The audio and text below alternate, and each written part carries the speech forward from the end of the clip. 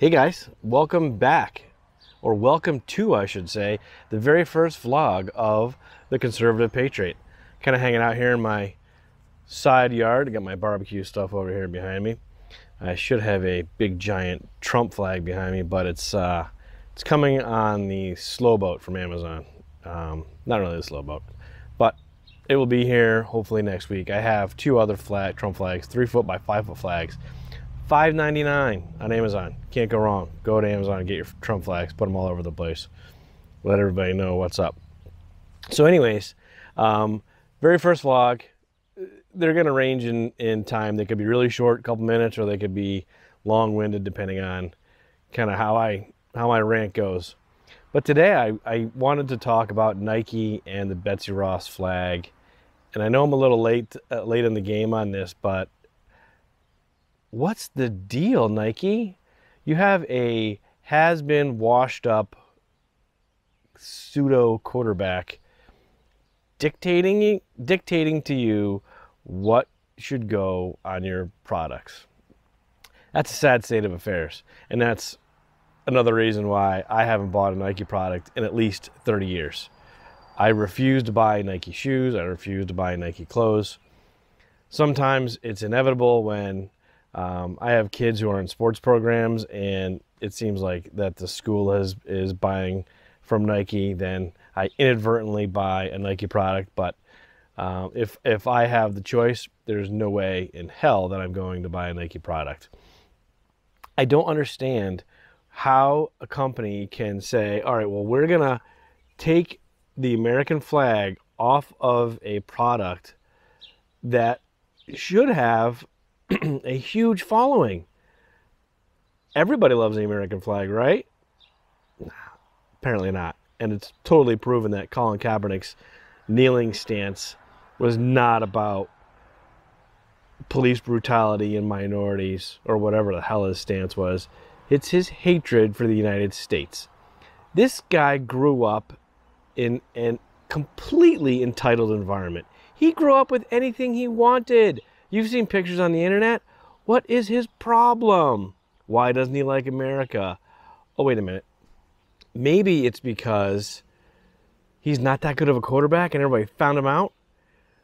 So we needed to come up with a plan to bring attention back to him. This is the wrong way to go, man. Nobody likes you. Now nobody really likes you.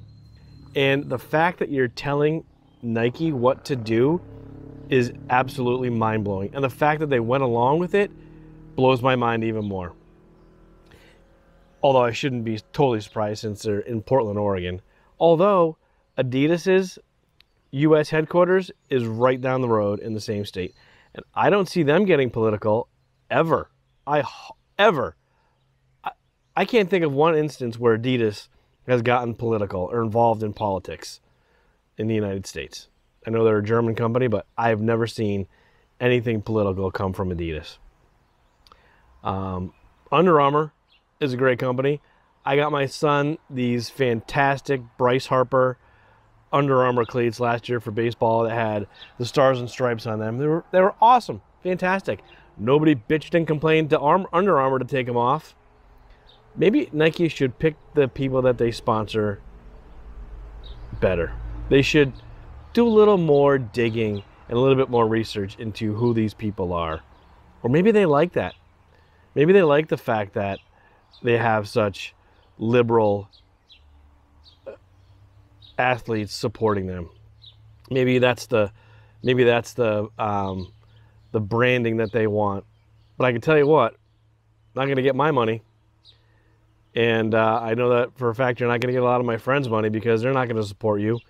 I live in an area, a pretty rural area, mostly conservative, that no one's going to support Nike after doing this.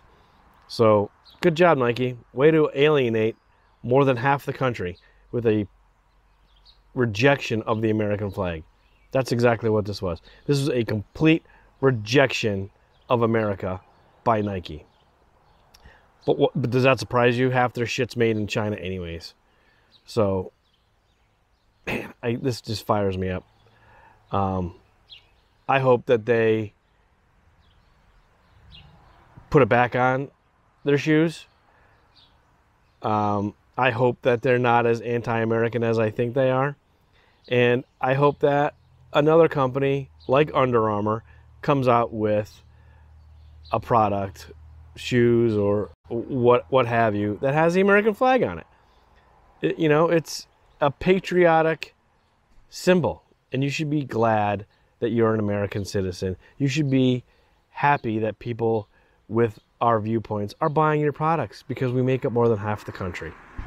So that being said, I'm going to let this whole Colin Kaepernick Nike issue just kind of die like it has been anyways, and move on to more pressing things tomorrow. Like, what the hell are the Iranians doing with a British oil tanker? What the hell? All right. Thanks for watching. Stay tuned, and see you in the next video. Carry on.